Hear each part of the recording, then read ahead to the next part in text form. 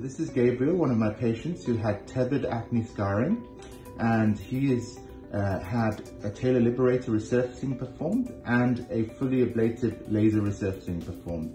And he's now a few weeks post his laser resurfacing treatment, still a little bit pink, but that's second. And Gabriel would just like to tell us a little bit about his experience.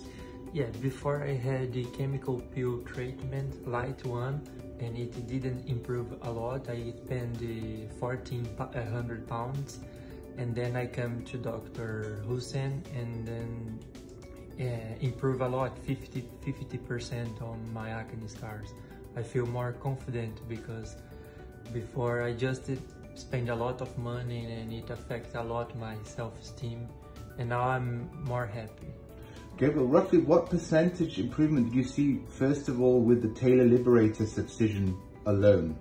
Yeah, the talar liberator on my right side improved like 8%.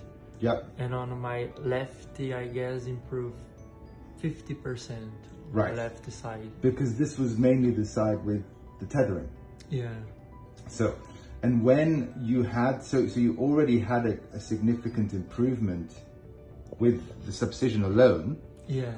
What about the laser afterwards?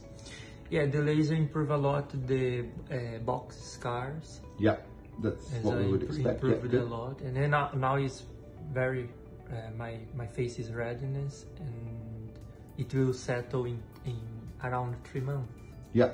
Yeah, that's true. So by that time, things will have settled completely, and there'll be further improvements. So if you look at the videos I talked about, fractional and fully ablative, that duration is actually good because there's mild inflammation for 3 months, which causes increased improvement on the scarring. So Gabriel, overall, happy with the results of both techniques? Yes, because acne scars is long-term treatment. It's like when you go to dentist, you will plan your teeth and you get long, many it's very years. reasonable, like orthodontic treatment. But I think it's you can see that light surface methods like chemical peels, lots of people vet chemical peels in the treatments.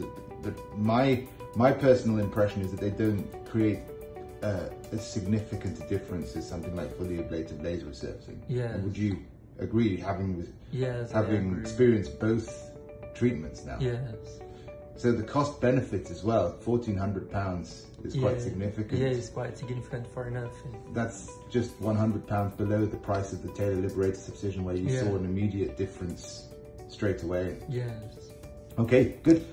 Thank you very much, Gabrielle, for helping people to understand your experience and why we do these treatments for acne scarring. Perfect. Thank you.